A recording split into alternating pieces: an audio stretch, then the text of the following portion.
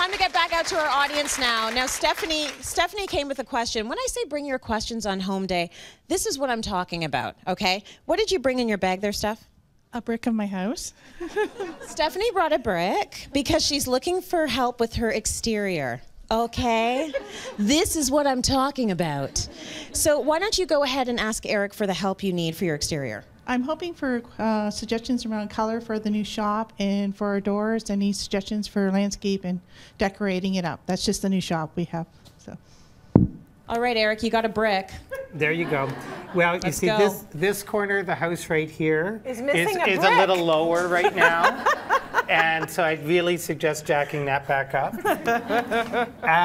So this is a really classic traditional Ontario farmhouse. And I'm sure you've got a long driveway and you actually see the house from a distance. Yes. So I'm going to go contrary to my usual thing of hating white trim, because if you take the white trim off this house, it will become invisible. Okay. And there's not enough trees around it to make it that, you know, in the woods, let's not see it thing. I think you want to actually see your columns. I think you want to see your trim.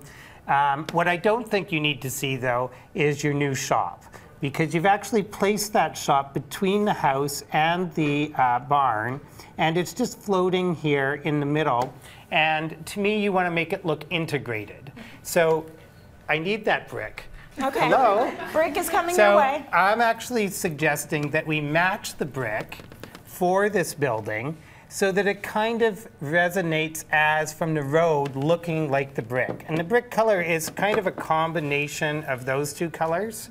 But because you're going to see it from the road, I'm going to go a little brighter, which actually, if I put this right next to the picture of the house, that will look like the brick of your house.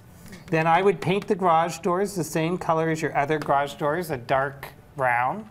And that way that building will look very integrated into the whole landscape.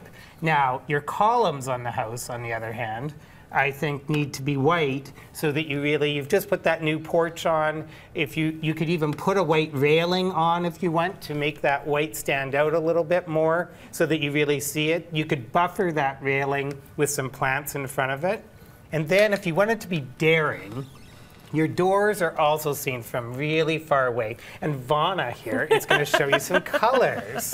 So I'm saying you could go electric blue on your doors if you wanted to. So Mistral is CC842. Oh, they want you to tip further ahead. There we go. There we go. Well, so you could just do your front door and all of your doors this blue, just to give it a little pop. Everybody will talk about it. You'll be like, you know, you'll be at the coffee shop. Oh, she did the blue doors. Oh my God, did you see her blue doors? Or if you really want to get talked about, you could go crazy green, which is actually a very farm color that used to be the classic color to do on white granaries with green trim. So the green is called garden green. Isn't that pretty? So I love that idea. You could, and you know what? They're your doors. If and you talk. if you can't handle the gossiping, you can always paint them back to white.